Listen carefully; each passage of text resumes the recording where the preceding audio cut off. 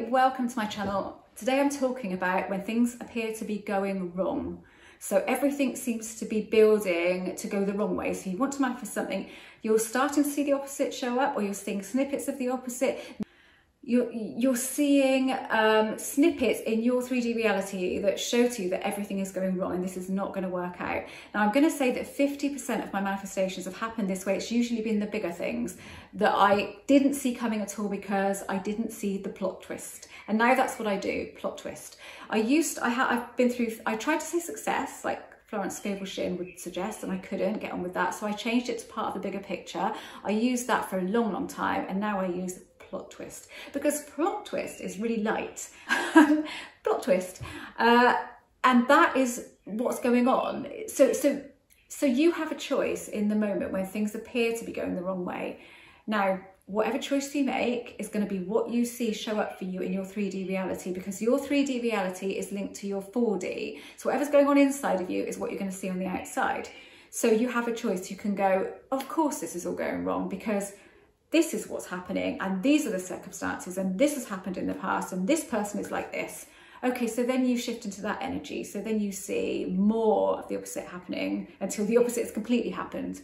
Or you go, I do not understand how this is going to happen, and I do not understand, I have no idea how this can make itself right, but plot twist.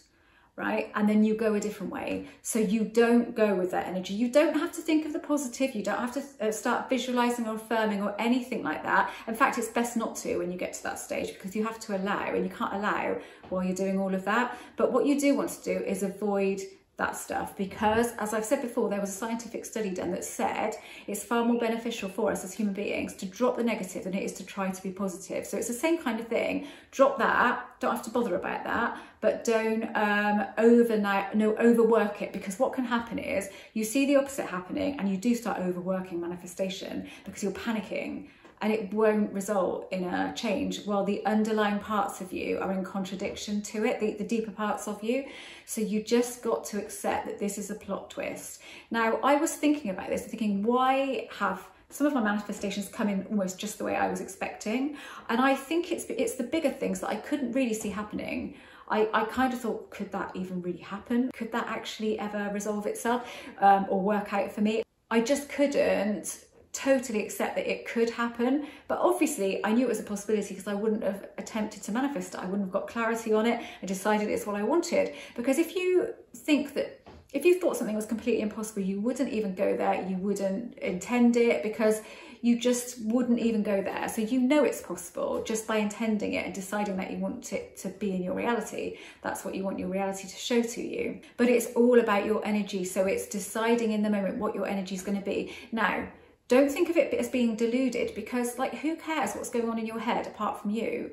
Nobody cares, nobody knows, but you have to work with it. You have to see it as energy and work with energy. Work with the energy you have. You are capable of evoking. Work with that. Don't work with it in the way that it's so easy to drop into the negative energy, because it's very familiar to us and it seems acceptable, it seems plausible, it seems rational, and the other stuff doesn't. But this isn't rational as we know rational. As we understand rational to be, this isn't it, is it? But it is a fact, it is what's going on here, because I've seen such crazy things happen in my life that logically shouldn't have happened. I am going to make a video about all the crazy stuff that people have manifested, really crazy stuff, I mean, that proves that we are definitely shifting in reality in some way or other. We're bending it or we're shifting it or whatever, because it's stuff that's appeared in people's reality that wasn't there the day before. Physical things, situations that have changed that other people didn't realise were different apart from the person that was manifesting it. Honestly, I've got so many stories built up, and I am going to make a video about that when I can collate the most shocking ones to put forward here, and I'll hopefully do that next week. But it's going to take a little bit of thought for me. So again, you make the decision which way you're going to go with this, and you have to look at it like this, because you don't want to go into victim mode. And it's so easy for us to do that, because part of us kind of, don't want to say wallows in victim mode, we get something from it. I don't know what that is. It's like, are we punishing somebody by going into that mode? Do we feel like we are? I don't know what it is, but it's a kind of a natural human thing.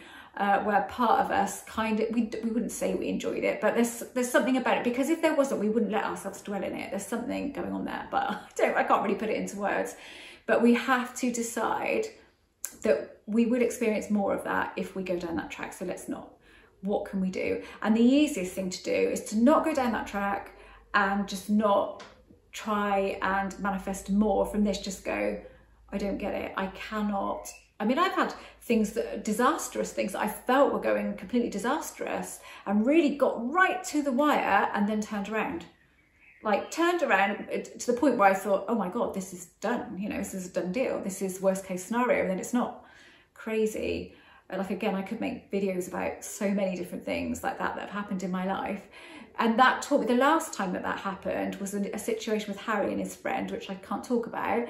It wasn't really with Harry, it was with the friend. And that was probably a couple of years ago now. And that really showed me that this was what was going on here, because I forced myself to go, this is going to sort itself out, because it's what I really, really want. And I could just think, I just really want this to be sorted. And I knew I really wanted that without any caveat. So I knew it kind of had to. So I thought, okay, this really looks to be going completely the opposite way, but I have to accept that this is part of the bigger picture. And what happened leading it to turn around was actually the best thing that could have happened, because it sorted it out to an even better degree than I was expecting it to. Like, me going into too much detail. So again, and at that time I was going part of the bigger picture, but definitely now I go, oh, plot twist, because I find that much more light. It's kind of, it makes you sort of wonder, oh, plot twist. You know, when you watch something and you're really thrown off by something that starts happening, you think, oh my God, I can't see, where are they going with this?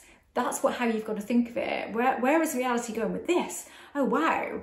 And you're really you can be confused and apprehensive even when you are watching something sometimes, aren't you? And it goes a certain way, and you can feel apprehensive when you're watching something that you're invested in. Is it going to end up this way, or is it this character going to do this or do that? That is what you have to look at it like and think, well, why the hell not? Why not try and be a bit lighter about it and enjoy this a bit more? Or I suppose sometimes we can't enjoy it when it's something we really want, but we certainly can be lighter, because actually manifestation is about flow. It's not about try hard. It's not about force. It's not about push. It's free flow. It's like you're just sitting on a little boat and you're gently going downstream. But you know, if you got out of the boat and tried to push it against the tide, that's what you're doing when you overdo it with manifestation, and it doesn't go anywhere. You're never going to get anywhere, are you, while you're doing that? While the tide, the current, what do you call it in a stream? I'm not sure, where it's going a certain way, you cannot force against it to your betterment, can you? You might get a little few inches, but you won't get very far. And that's what this is like. It is about flow. It's about relaxing and going, what can I do in the moment apart from control my energy? Because we can do that. If we say we can't, we can. Yes, we'll get triggered. For sure, we'll get triggered and we'll have a reaction. But then how are we going to react to that reaction? How are we going to pull ourselves back from that? We do have control over that. So as much as we say we don't, we do. I personally don't have control over those triggers and things that happen and I react to something in my head in the moment, but I do have control of where I go when I've noticed I've done it.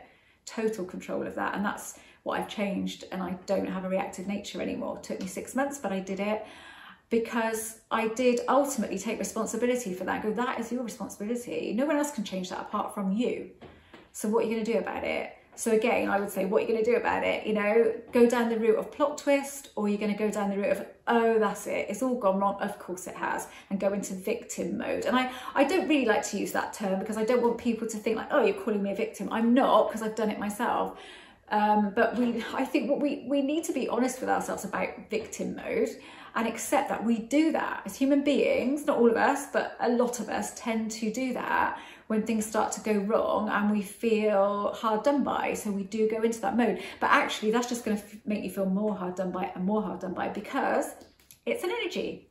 It's not the energy that's going to help you. So everything that you do, you want to guide yourself towards what's going to help you, what's going to be beneficial, what's not going to be beneficial, because you'll just get stuck in an energy.